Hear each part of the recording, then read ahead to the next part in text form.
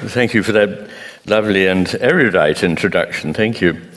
I think there are going to be slides. That's my hope. Originally, I was going to do it without slides, and I mentioned it to somebody, and they looked a bit crestfallen, as I think they were thinking they'd have to spend the whole time looking at my fizzle. But anyway, we're going to have some slides. They're not terribly important, actually, but they do, if you're beginning to drift off, you can try it.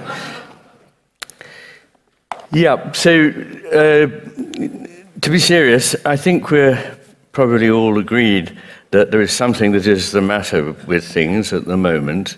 And of course, the title of that book, it makes a pun about our obsession with a sort of version of mere matter. I always say materialists, not people who overvalue matter, but undervalue matter, because it's a mysterious thing, matter.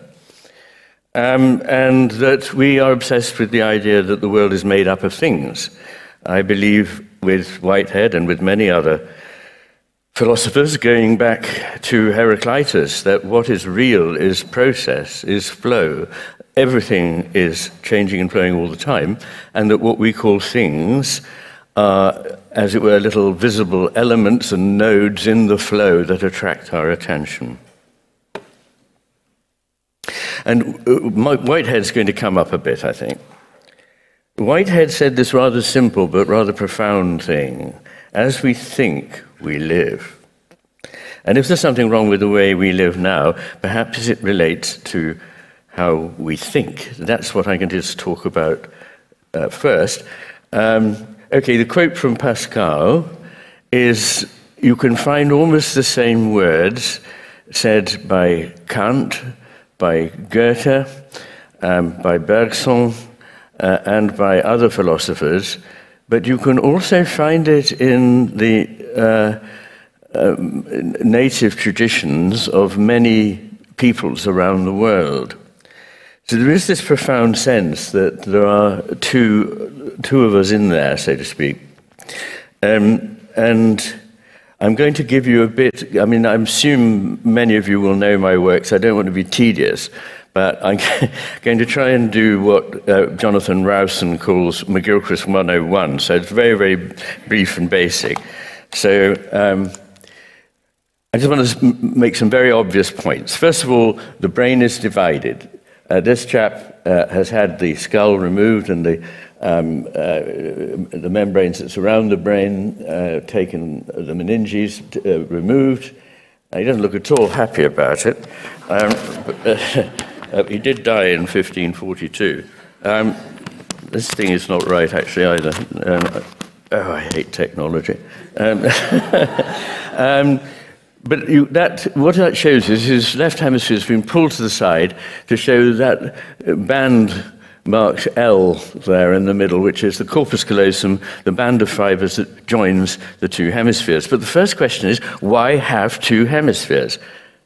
Hello? Hemispheres, the brain, connect. The important thing is that they have masses of connections, and their power comes from all those connections. So why is it whoppingly divided down the middle? Not just the human brain, but every brain that we look at, in mammals, in amphibians, in reptiles, the ganglia in insects. Every single creature that lives or lived seems to have had this asymmetric division. And the most ancient living organism, Nemesistella vectensis, living off the Isle of Wight, where it's 700 million years old and therefore blends in well with the local population, has been described as the ancestor of the mammalian brain, already shows asymmetry. Next thing, why is it asymmetric as well as divided?